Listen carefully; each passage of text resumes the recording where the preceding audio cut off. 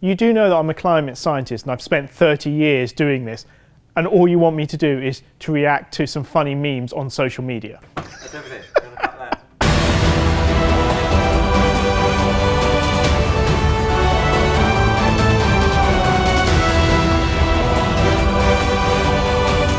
One does not simply fix climate change.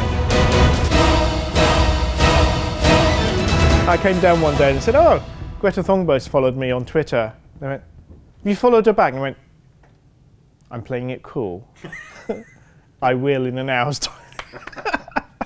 Hi platform, I'm Professor Mark Maslin and I study climate. I'm also the author of How to Save Our Planet, The Facts. But today I'm not going to talk about climate change. What I'm going to do is react to some of the interesting climate memes that you would have seen on social media. Oh, this is absolutely brilliant. This is a piece of climate change art. The Prime Minister of Britain in 1989, Margaret Thatcher, stood in front of the UN and said, climate change is an issue, we, the leaders of the world, should deal with it. The amount of CO2 that we've put into the atmosphere has doubled since then. So this meme really sums up that 30 years of chatting, debating, arguing, and doing absolutely bugger all. We stopped doing anything. I mean, we were stuck at home, we didn't fly, we didn't take the car out, and that happened almost everywhere in the world. The amount of carbon dioxide we were emitting into the atmosphere only dropped by 7%. And what it meant is people realized that actually most of the emissions going into the atmosphere are due to our huge requirement for energy and the way we produce energy through coal-fired power stations, natural gas stations that are producing all of this steam to turn turbines to make electricity. Second problem is, of course, agriculture. We still needed food, people are still producing food. So the pandemic taught us that actually, if we just, as individuals, stop doing anything, actually there's still huge amounts of emissions that we have to deal with. The other thing that the pandemic showed was the debate about climate change didn't go away. And one of the things that a lot of international bodies, like the International Monetary Fund, have been actually telling governments is build back green from the pandemic. Take the lessons from the pandemic and then build back the infrastructure, the power generation in a more green and sustainable way. So the pandemic has actually taught us a lot of things about climate change that we may not have realized in the past. Actually, it's really deep. We're doing it to ourselves. We've had pollution problems in the past. We found out that putting mercury out of factories into the water caused birth defects. But we're humans. We can just adapt and actually change our technology. One does not simply fix climate change. The other way to look at this is we have all the solutions. We have all the technology. We simply have to actually use it. We could have a really, really positive, healthy, safe society by the middle of this century when you lot are all in power and I'm in my old people's home. I want to help to save the planet, but I take 20-minute showers. This is a really naughty way that climate change deniers have switched the argument. They're now blaming us as consumers. Well, it's because you use all this petrol and all of this coal for making electricity. That's the problem. So if the government mandates that all electricity generated in the UK in 5 years' time must be renewable, then you can use your Nintendo Switch and anything else as much as you like because it's all renewable. I love this one, and I'm completely on the side of the polar bear here. Poor polar bears. Perhaps they should be eating all 4x4 drivers. 4.5 to 5 million people went on strike before the pandemic to tell the adults to change the world, to make it a better place for everyone. I've been on those school strikes. My own children have dragged me there. And if you have an opportunity in the future to go, I really do recommend it. I love this meme because it actually says, what should you do as a young person? And that's a question I get asked a lot. Becoming vegetarian, I think, is really important. It's one of the things that we as individuals can do. We can eat less meat. Now, I know for some of you, like me, that's going to be a struggle. So perhaps think about it in a different way.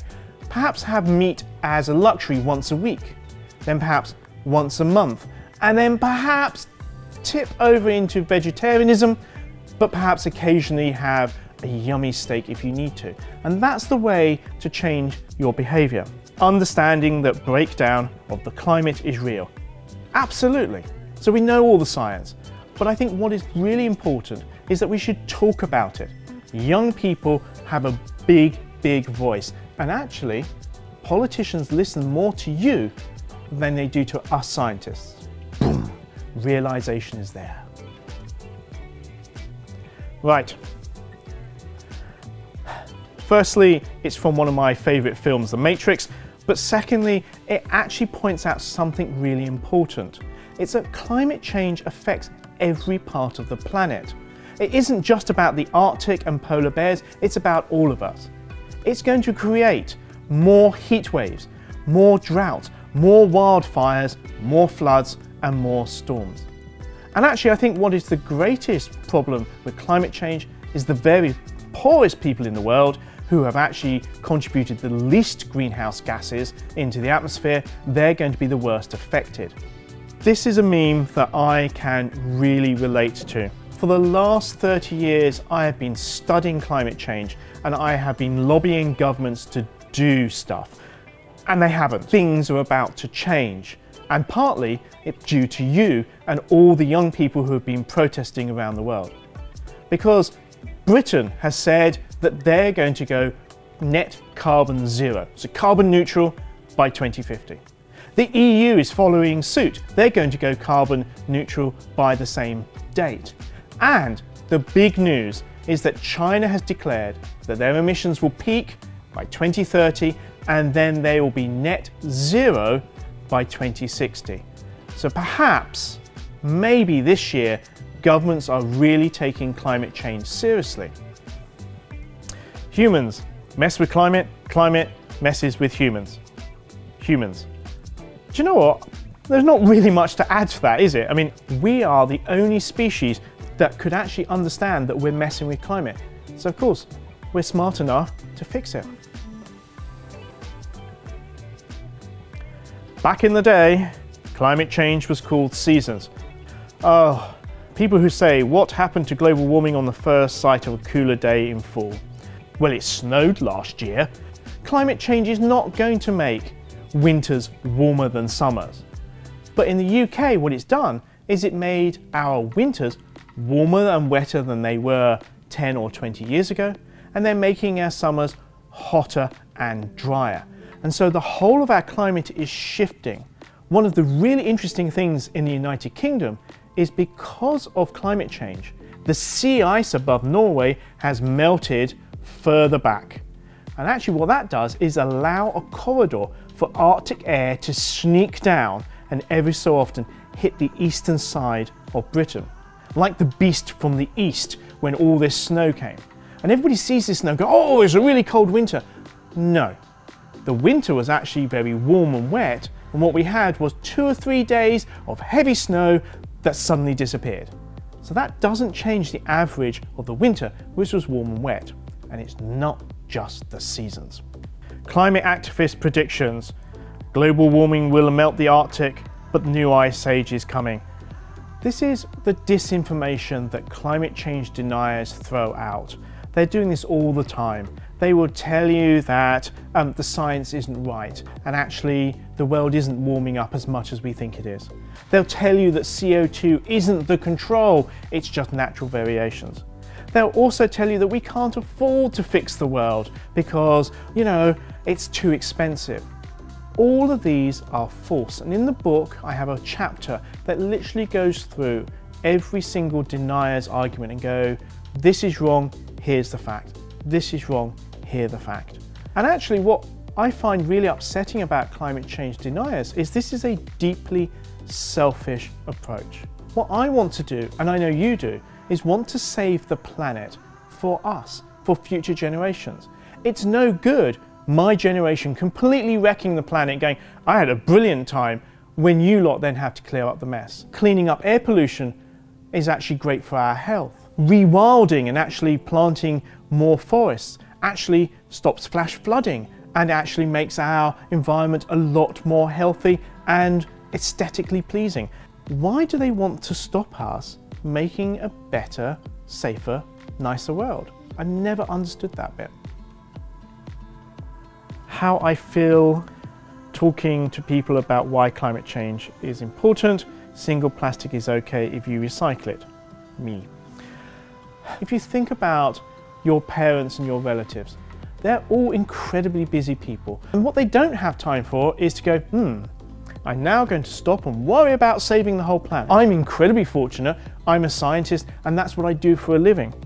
So I think we need to have different ways to talk to our parents, a way of actually communicating with them to say, look, there are some simple things that we can change. How we get our electricity, what car we buy, whether we go on a staycation or we go abroad. All these things can actually be an interesting debate within a family and actually make people feel empowered and included in decisions about how to actually deal with climate change. And on the recycle single-use plastics, we produce 300 million tons of plastic per year.